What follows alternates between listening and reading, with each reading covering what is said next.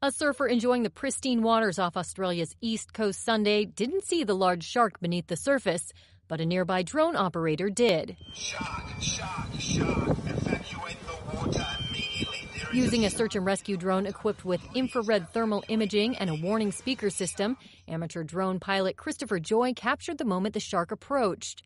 Joye says he blasted the alert, causing the surfer to quickly turn towards shore. That's when the shark headed to deeper waters.